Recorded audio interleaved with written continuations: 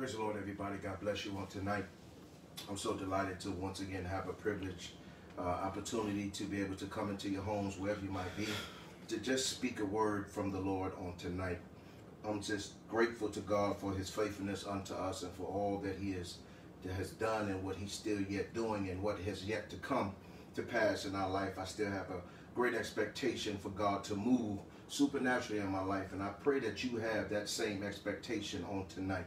But before we get into the word of God on tonight, I wanted to just let everybody know that we are here at Hours of Deliverance and Faith. We're praying for you.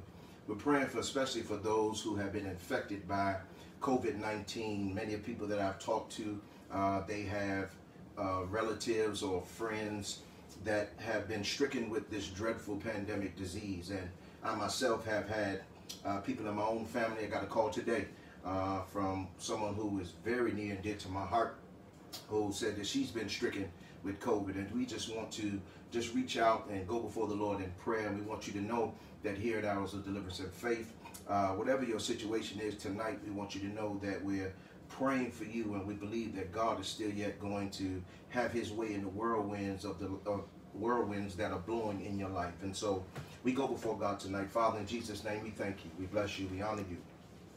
We glorify you on tonight. We're so grateful that we have you, Lord God, as the one who neither sleeps nor slumbers. Lord God, you are the one who keepeth Israel.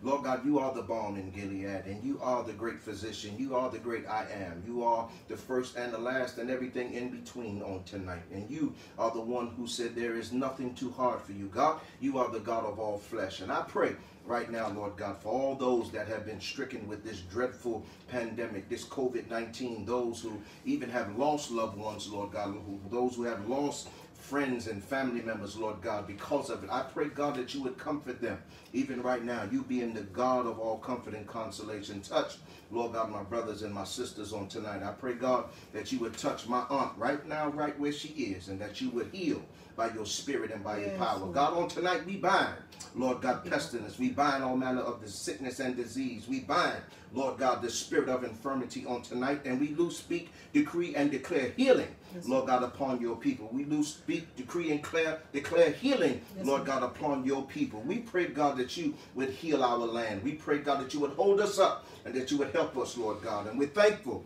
Lord God, for your grace, because we know that we're yet standing just because of your grace, Lord God. We're standing, Lord God, here healthy because of your grace. We have roofs over our heads because of your grace. God, we are able to do what it is we're doing because of your grace. And it was unmerited, God, but because of your love, Lord God. We are so grateful on tonight that you're yet keeping us. And Lord God, we pray these prayers and these supplications tonight in the name of Jesus. And we pray that you will be glorified and that you will speak, Lord God, and that your word will now begin to go out and begin to transcend, Lord God, the depressed to a place of praise and adoration unto you. We believe by faith, oh God, that it's done on tonight. And it's in Jesus' name. If you believe it, won't you say in Jesus' name? In Jesus' name. Hallelujah. Once again, I'm Pastor Scottie Miller Sr., and I'm the pastor here at Hours of Deliverance and Faith Ministries. And we invite you to come so that you can find strength for your journey. This is a place where we have open arms for those who want to join this ministry, for those who want to reach out to us, who just need some help in their time of need. We want you to know that we are here for you.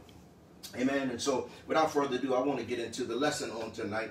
And I believe that it's an applicable lesson tonight if we would just hear what the Spirit is saying unto us. And so not too long ago, we started a series, and we entitled it The Objective of Affliction. And so as I was thinking about this message, have you ever looked into the Word of God? And we know this very familiar passage of Scripture where the great apostle Paul, he had a thorn in the flesh that the Scripture tells us about. And the Bible says that he went before God and he begged God, he asked God, Lord, remove this thorn from me, because he felt that it would hinder his ministry. He felt that he could not be adequate enough to fulfill the mandate on his life, or that it was some sort of hindrance. The Bible never told us what the infirmity was. He never told us what the thorn was, but we do know that it bothered him so much that he bombarded God. And what is intriguing about the text, and why I'm starting out this way on tonight, is what was it that stopped him in one instance, he's asking God to remove something from him. And in the next instance, he goes into a spirit of praise and adoration. The depression leaves, and he begins to give God glory, and then says what he's going to give God glory in. Well, for those who know the text, it was very easy because God gave him a word. How many know that in this season we need a word from on high? And so God spoke from his glorious throne and said, Paul, my grace is sufficient for you. And so I want you to know on tonight, that was the very thing that shifted Paul from a place of depression to a place of praise and adoration unto God. And I believe that God is going to shift some of us on tonight from that same place, that if we be honest tonight, we will admit that this is where we are. And so we want you to really hear what the Spirit of God is saying on tonight, because I believe God wants to bring about deliverance in the lives of his people. And so we're in our second installment tonight. Again, we're talking about the objective of affliction. And so I want to ask you tonight whether you know, in other words, that the adversity in your life is serving a purpose in your life. I'm going to ask you again, do we really fully understand that the adversity, the trials, the tribulations, the pain, the strain, the struggle, the economic downfall, whatever it is that's in our world or in our personal circumference, in our personal life, do we have a greater understanding that it is indeed serving a purpose in our life? Yes. In Ecclesiastes chapter number 7 and verse 14, Solomon said that in the day of prosperity, I need you to get this tonight. He said in the day of prosperity, he told us to be joyful. Then he said in the day of adversity, consider that God has made the one as well as the other. So that man may not find out anything that will be after him. And see, most people, my brothers and my sisters, take for granted when things are going well, not realizing that God is the one who sends rain on the just or the justified as well as the unjust, or rather the unsaved. And it is God who makes his sun to rise on both the evil and the good, as scripture tells us in Matthew's gospel chapter number 5 and verse 45. And so we must trust God that he allows one as well as the other. It wasn't Frankie and Beverly that just told us that it was joy and pain. God was the first one that told us that he allows one as well as the other, remembering that it's always for our benefit in the end. Romans chapter number 8 and 28, very familiar passages of scripture, encourages us tonight to know that all things work together for good to them that love God and to them who are called according to his purpose. According to his purpose. We must understand that the afflictions in our life come to serve his purpose in our life. Why? So that we might learn to trust God in both the good as well as the bad times. That's right. Amen. I suggest to you tonight, my brothers and my sisters, that everything that we go through has an objective. And we know this because the Bible tells us in Ecclesiastes chapter number 3 and verse 1, the scripture says that to everything, there is a season and a time to every purpose under the heaven. And I want you to understand tonight that that word purpose in this text in the Hebrew is the word shephetz. And shephetz means delight. Watch this. It means something that is acceptable. It means that it's a valuable thing. And what we have to do tonight is realize that within the purpose of God, we will always find affliction for purpose to manifest and be birthed in the earth realm. Whenever we think about the purpose of God, we must understand that there will be some trying times, there will be some suffering, there will be some pain, there will be something that we must go through in order for God's purpose to be manifest and birthed in the earth realm. God tells us in the book of Isaiah chapter number 48 and verse 10, he said, behold, in other words, it means look, I have refined you. God says, I need you to look. I have refined you, but not with silver. I have chosen thee, God says, in the furnace of, what's that word? Affliction.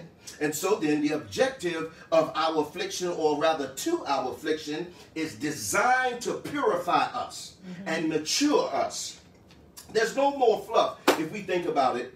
There's no more doing things that we used to do when we were able to attend our big churches. And how many of us realize tonight that this pandemic, for many of us, has caused us to grow up? Many of us, it has caused us to seek the Lord in the scripture for ourselves. We don't have the comfort of the scriptures and the loving embraces of the saints like we used to have. We don't focus on what the edifices look like on the inside or what the outside. We're not focusing on what people drove up in or the suits they had on, the jewelry they were wearing. This pandemic has allowed us to all have the same perspective. And what it is doing prayerfully is causing us to understand God on a greater way so that we can mature into the things of God. And so I'm suggesting to you tonight, in other words, that could it be that God has allowed this pandemic to cause us all to begin to seek him? We know what First Chronicles says. It says that if my people which are called by my name will humble themselves, seek my face, pray and turn from their wicked ways, then the Bible says that we would hear from God and he would heal our land. And so I want to say it again, this pandemic for many of us has caused us to grow up in God and seek him for ourselves. But I also want to suggest to you tonight that the affliction of this pandemic is showing us who the church really is. I want you to think about the affliction and the horrible suffering that the Lord Jesus went through in the Bible. The Bible said in 1 Timothy chapter number 2 and verse 6, in other words, before he got to the place where we know he suffered the worst death in the annals of history, the Bible says many turned away and walked away from God. But in 1 Timothy chapter number 2 verses 5 and 6, the scripture says, for there is one God and one mediator between God and men, that man Jesus Christ, who gave himself, watch this, who gave himself a ransom for all to be testified in due time. In other words, Jesus suffered to loose you and I from the bondage and the penalty of sin. And so, even as we said, there's no more fluff. There is no more attention on the things that we used to find so much or place much credulity in. Now we have to begin to look at why we are even able to say that we are saved on tonight. It was because of the affliction that the Lord Jesus suffered. It was because of the pain that he went through on the cross of Calvary. It was because of how they hung him high on that rugged cross on the hill of Golgotha, how they put those crowns of thorns on his head, how they beat him with the cat o' nine tails all night long, and how the cat o' nine tails, they ripped into his skin and pulled his skin off of his back. It was because of the affliction of them pounding those 9-inch nails into his corpus tunnel, into his arms and into his feet, hanging him up and dropping him into a hole. It was because of that affliction and that you and I are able to say that we are saved on tonight. It was because of the affliction that he went through that he said, I am going to lay down my life, but I'm going to also pick it back up. And because he rose, you and I can now say whatever seems to be dead and dormant and melancholy and gone in our life, we must have the same faith to know that because of his suffering, it is why we can now have a greater hope. My God. The Bible said in Isaiah chapter number 53 and 10 that it pleased the Lord. This is what I need you to get. After we think about all he went through, scripture tells us that it pleased the Lord to bruise him. He had put him to grief. When thou shalt make his soul an offering, an offering, an offering. I told you we're talking about how our afflictions have an objective. He was an offering for sin. He said, he shall see his seed. He shall prolong his days, and the pleasure of the Lord shall prosper in his hand. Watch this. Another translation said that it was the Lord's will to crush him and cause him to suffer. My God. And so then an objective tonight points to a strategic position that is to be attained and a purpose that is to be achieved by a strategic operation that will only come to pass by the plan and the hand of God. God said in Isaiah chapter number 46, verses 9 and 10, he said, not to remember the former things of old, for I am God, and there is none else. He said, I am God, and there is none like me, declaring the end from the beginning, and from ancient times the things that are not yet done, saying, my counsel shall stand, and I will do all my pleasure. Could it be that when we suffer and we go through the things, even as scripture tells us that when Jesus was being bruised and beaten, it was a melody in the ears of God? If you look at it in the original Greek language of the text, could it be that the afflictions we're going through are a sweet smelling Savior in the sight of God and in the ears and in the nostrils of our Lord? And so, my brothers and my sisters, tonight I'm talking about how our afflictions have an objective to position you and I to where God wants us to be. John Calvin said that the fire of affliction reveals the quality of our faith. Proverbs 24:10 says it this way. He said that if we faint in the day of adversity, he said that our strength is small. And so when it comes to the quality of our faith, do we buckle under pressure? What is the mentality of our mindset? What is the disposition of our mindset when we find ourselves in adverse situations?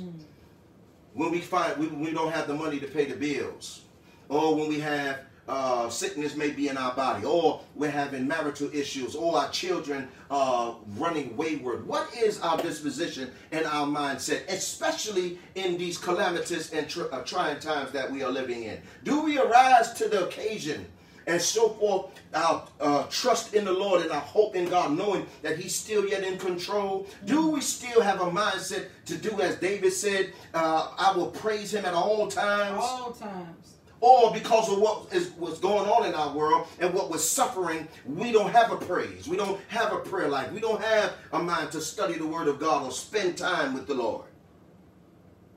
Well, if that be the case, the quality of our faith needs to come up.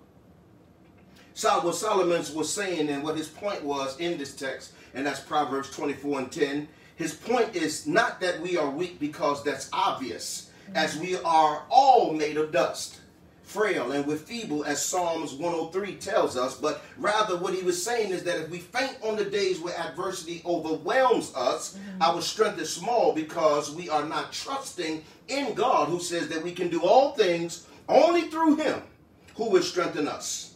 And so if we lack trust tonight, I don't know who I'm preaching to, it is because we are relying on ourselves, and consequently causing us to faint.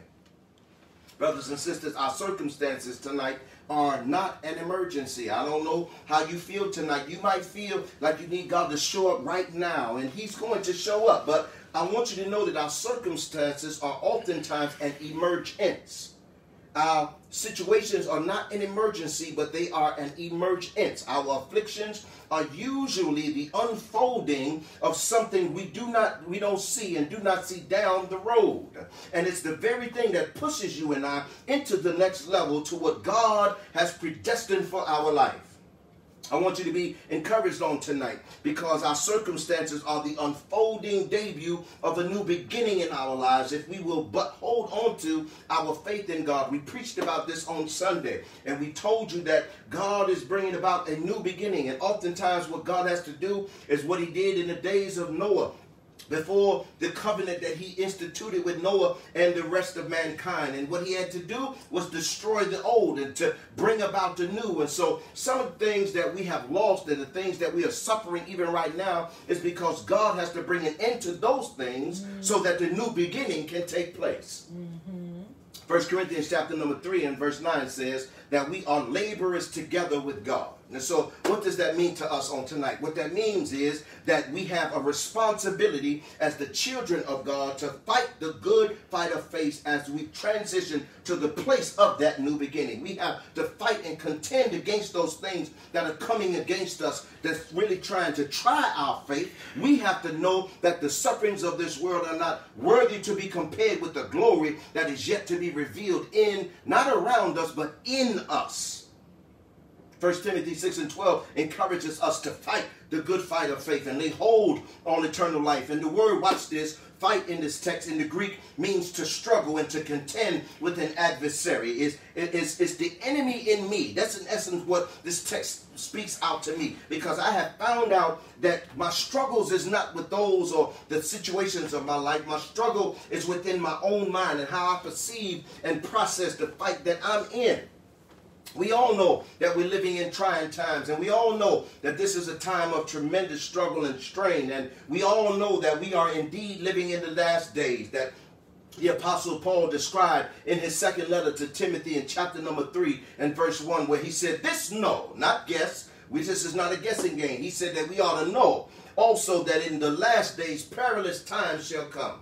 And it's important, my sisters and my brothers, on tonight for us to understand that the word perilous in this text comes from the Greek word kalepos, and it means the reducing of strength due to difficult and dangerous and furious times, and we're living in a time where many are struggling in their faith to yet believe and hold on to what God promised them. Why? Because of the afflictions, because of the pain, because of the adversity and the trials that we are faced with. And the Bible lets us know that we are not of them that turn back.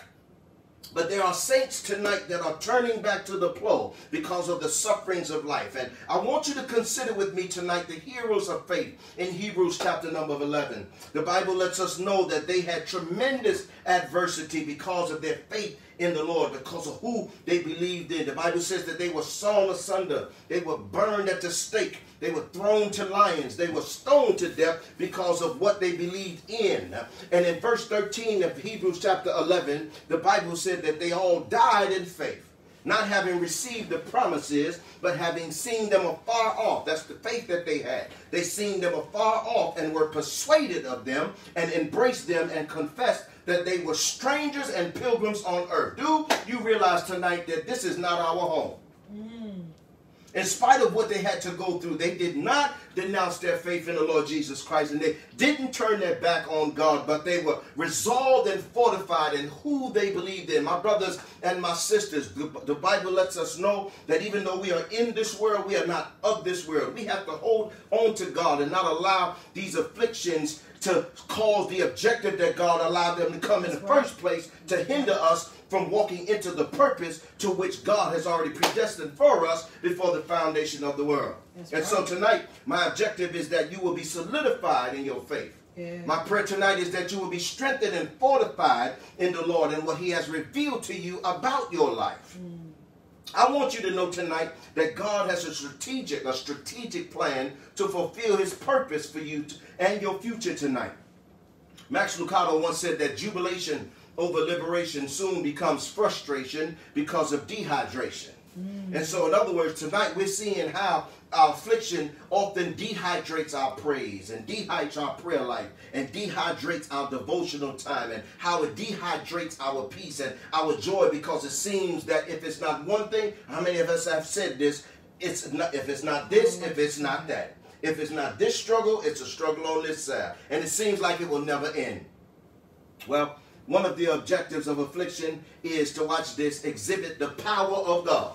I'm going to say that again. One of the objectives of our affliction is to exhibit the power of God. Psalms 34, verses 18 and 19, the scripture says, "The Lord is nigh unto them that are of a broken heart, and saveth such as be of a contrite spirit." Then he says, "Many are the afflictions of the righteous, but the Lord delivereth him out of them all." Not some of them, but out of all of them. The Amplifier says it this way: "Many hardships and perplexing circumstances confront the righteous, but the Lord rescues him from them all." And so then God exhibits his power in delivering us out of our dilemmas and the perplexing circumstances in our life. 2 Corinthians chapter 4, verses 8 through 11 says, "But we have this treasure." How many know that we, even though we are in this earth and clay and in the body of this death, we still have a treasure in earthen vessels, that the excellency of the power may be of God and not of us. Scripture says we are troubled on every side, yet not distressed, perplexed, but not in despair, persecuted, but not forsaken, cast down, but not destroyed, always bearing about in the body the dying of the Lord Jesus, that the life also of Jesus might be made manifest in our body. Did you hear the objective? I'm going to say it again. We are always bearing about in the body the dying of the Lord Jesus. Why? That the life also of Jesus might be made manifest in our body. For we which live are always delivered unto death for Jesus' sake, that the life also of Jesus might be made manifest in our mortal flesh. Then death worketh in us, but life in you. Brothers and sisters, this pandemic is showing us who's made of gold, who's made of stubble, and who's made of wood. I want you to know tonight that John tells us in chapter number 16 and verse 33, he said that these things have I spoken unto you, that in me ye might have peace. Jesus said, in this world we shall have tribulation, but then he says, be of good cheer. I have overcome the world. He didn't say be of good cheer when things are going the way we want them to go. He didn't say just be of good cheer when we're on the mountaintop, when our bills are paid, when our bank accounts are fat and everything is seems to be rosy. No, he said be of good cheer because we're going to have tribulation. And so then affliction and sufferings are a certainty in the life of the believer and the child of God. But I want you to notice something that we might have overlooked in the scriptures tonight. Philippians chapter number 1 and verse 29 describes suffering as a gift of grace. That's a Selah moment. I probably lost a whole lot of y'all right there. Philippians 1 and 29 describes suffering as a gift of grace. In 1 Peter chapter number 2 verses 21 and through 23, Peter explains that we as disciples of Christ have been called for this purpose. The Bible says, since Christ also suffered for us, leaving us an example for us to follow in his steps, and while being reviled, this is what Jesus did. He did not revile in return. How many of us have wanted to give people a piece of our mind? He uttered no threats while he was suffering, but kept entrusting himself to him who judges righteously. Why? Because Jesus knew that what he was going through had an objective.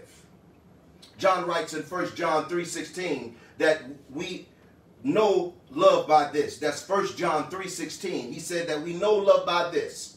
By what? That he laid down his life for us. And we ought to lay down our lives for the brethren. Luke writes in Acts chapter 5 and verse 41 that the apostles went on their way from the presence of the council, rejoicing that they had been considered worthy to suffer shame for his name. They beat them like there was no tomorrow, but they didn't buckle under the pressure of those afflictions and that adversity. The Bible says they went out rejoicing because they were counted worthy to suffer shame for the name of Jesus. Jesus spoke of Paul in Acts chapter 9 and verse 16 when talking to Ananias. The Lord said that I will show him, he was talking about the great apostle Paul, how much he must suffer for my name's sake. And the Bible clearly tells us in 1 Corinthians 11 and 1, and all believers, not some, he says, and all believers are called to be imitators of Paul, just as he also was of Christ. My God in heaven. Another objective of affliction is to teach us the will of God. In Psalms 119 and 71, and I'm almost done tonight, David said that it was good for me that I have been afflicted, that I might what? Learn thy statutes. That word afflicted there is important because in the Greek, it's the Greek word ana. And ana means to take heed and pay attention. And it means to respond to. And so, in other words, the afflictions we go through oftentimes are designed to turn us back to God. Because sometimes we have turned our back on God and don't even realize it. So God will allow some troublesome times to come to turn us back to him. Watch this. Let me prove it to you. In Deuteronomy chapter number 4, verses 30 and 31, the Bible says that when thou art in tribulation, and all these things are come upon thee, even in the latter days. How many know we are living in the latter days? He said, if thou turn to the Lord thy God, and shalt be obedient unto his voice. For the Lord thy God is a merciful God. He will not forsake us, neither destroy us, nor forget the covenant of thy fathers which he sware unto them. Now let me give it to you in the Amplified. The Bible says when you are in distress and tribulation and all these things come on you in the latter days, you will return to the Lord your God and listen to his voice. Listen. Good God Almighty. In Daniel chapter number 4, verses 29 through 34, the scripture says at the end of 12 months, Nebuchadnezzar walked in the palace of the kingdom of Babylon and said, is not this great Babylon that I have built for the house of thy kingdom by the might of my power and for the honor of my majesty? Listen to the pride of this man. How many know that it was God that raised him up? The Bible said that while the word was still in the king's mouth, there fell a voice from heaven saying, O King Nebuchadnezzar, to thee it is spoken, the kingdom is departed from thee. And they shall drive thee from men, and thy dwelling shall be with the beasts of the field. They shall make thee to eat grass as oxen, and 7 times shall pass over thee. He's talking about 7 years until thou know that the Most High ruleth in the kingdom of men, and giveth it to whomsoever he will. The same hour was the thing fulfilled upon Nebuchadnezzar, and he was driven from men, and did eat grass as oxen, and his body was yet with the dew of heaven, till his hairs were grown like the eagles. God caused him to be like a beast out in the field because of his pride. But watch this. The next thing that happened, the scripture says that then I, Nebuchadnezzar, lifted up mine eyes unto heaven, and mine understanding returned unto me. And I blessed the Most High, and I praised and honored him that liveth forever, whose dominion is an everlasting dominion, and his kingdom is from generation to generation. How many of us know, I told you that affliction will cause us to humble ourselves and return to the God of our salvation. Come on, God. Good God Almighty on tonight. Another objective of affliction I want to give you before we close on tonight is in keeping us from departing from God. Y'all remember Jonah, right? Mm-hmm. Jonah in chapter number 2, verses 7 to 10. Jonah's affliction prompted him to pray to the God. How many know that it is praying time? It's praying time. It caused him to pray to the God who gave him specific instructions. Mm-hmm. And he prayed to the one who he was in fact running from. And he said, when my soul fainted within me, what did he do? I remembered the Lord. I told you on Sunday that God remembers us, but we have to also remember God. And he said, my prayer came in unto me, into thine holy temple. They that observe lying vanities forsake their own mercy, but I will sacrifice unto thee with the voice of thanksgiving. He said, I will pay that I have vowed. Salvation is of the Lord, and the Lord spake unto the fish, and vomited out Jonah upon the dry land. We must know tonight that prayer also indeed changes things. Yes, it does. And so, my brothers and my sister, Job said it this way in chapter 36 and 15. He delivers the afflicted by their affliction and opens their ear by adversity. My God, did you hear what the word of God says? He said he delivers the afflicted by their affliction and opens their ear by their adversity. And so, brothers and sisters, if God wants to get our attention, then allowing us to be afflicted or by allowing adversity to hit us will open our ears. Yeah. What we have to do is pay attention to it. We have to listen to what God is trying to teach us. Romans chapter number 7 and verse 18 tells us, Paul said that I know that nothing good dwells in me, that is in my flesh, for the willing is present in me, but the doing of the good is not. But it is the Holy Ghost, he said, that enables us. And in short, the helper does more than help us, but enables us. The word enables tonight, brothers and sisters, means to provide someone with adequate power, adequate means, adequate opportunity, and authority to do something and to make possible. And so, my brothers and my sisters, obedience to the divine commands of God in the midst, especially of our affliction, requires a supernatural source of power. In short, obedience to the divine commandments of God is impossible, but is Him possible. And so, saints, we might be coming up the rough side of the mountain on tonight. I don't know who I'm teaching to tonight, talking to, or who this word is for. We might feel like we're coming up the rough side of the mountain, singing that old spiritual hymn. But I want you to hold on to your faith, knowing that you're still coming up. And you're coming up by the way of the rough side of the mountain. C.H. Spurgeon once said that the refiner, in other words, the refiner's God, is never very far from the mouth of the furnace when his gold is in the fire. We have to understand and realize and embrace that we are the product of God. We are the gold of God. We are this treasure, the righteousness of God in the earth realm. And we have to embrace the fact that our adversity and our affliction works for our good. And so, in my conclusion tonight, my brothers and my sisters, all of us must endure adversity.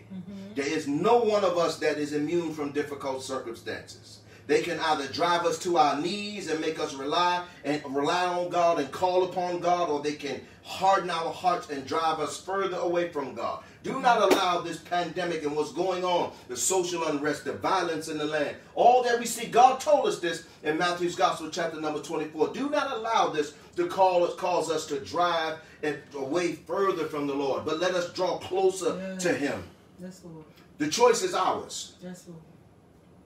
If you are presently going through adversity tonight, then God may be trying to show you something, disciplining you, or He might be trying to draw you closer to Him so that you can learn to rely upon His strength, or that you can learn to rely on what He has already spoken to you and not on your own strength or your own thought pattern. He might be even humbling you to draw you to Himself so that you might repent and trust in Christ and be saved. Somebody needs to give their life to the Lord on tonight.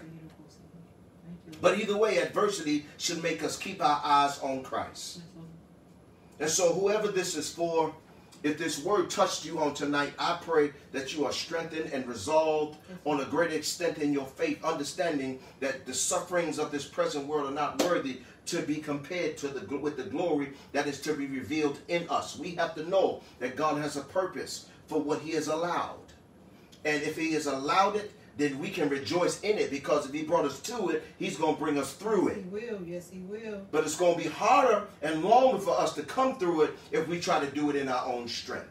We have to get on our knees and talk to the Lord and ask God to help us. We all have trying times. We all have times of doubt. We all have times where we feel like we're not saved. We all have times of wondering, God, how are you going to do it? Because he speaks to us on a need-to-know basis. We just have to know that God, as we said on Sunday, remembers his children. We have a covenant with God that he will not break. God promised us something. What did God promise you? What has God revealed to you about your future? Yes, Lord. Well, understand that your present circumstance, don't make final determinations based on the present circumstance, because it's not your final destination. Mm-hmm. Hold on to God. Get the instruction that God gives you out of the volume of the book, what he says about you in his word, and understand that even in this present suffering, that God is still going to take you to the promised land. Yes, yes, yes. So God bless you on tonight. We pray that this word was a blessing to you. I pray that you will strengthen someone else and let them know that what they're going through, and we all know who they are, that there is an objective to what they're going through. And they will still yet make it out unscathed on the other side if they would yet hold on to the hand and to the plan of God. Amen. Amen. And so, Father, in Jesus' name, we thank you tonight. We bless you. We give you glory and great praise.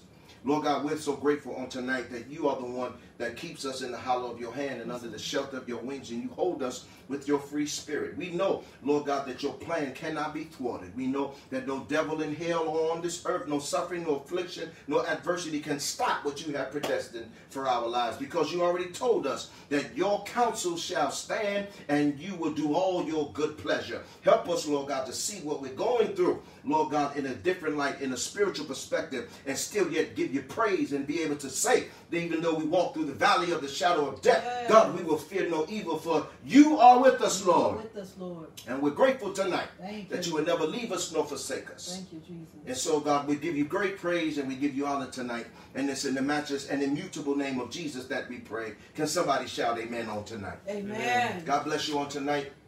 We want to know that if you have a desire to sow into this ministry, our cash app is $555, all caps, ADFM. Once again, that's $ cash app 555, capital A, capital D, capital F, capital N. If you want to give by way of Zelle, you can give at hoursofdeliverance@yahoo.com. But more importantly, as we always say, we want you to continue to come so you can find strength for your journey. It's a simple but yet complex lesson on tonight, but it's applicable to all of us, because all of us have to deal with times of adversity. And if we will embrace what God has said about his purpose and the objective that the plan of suffering is going to bring us, we will be a better people. Yeah. And so be encouraged on tonight and know that God has an objective to your affliction. And always remember that I am because he is. Can somebody say that with me? I am. I am. Because he is. Because he is. In Jesus' name. God bless you on tonight. In Jesus' name. Amen.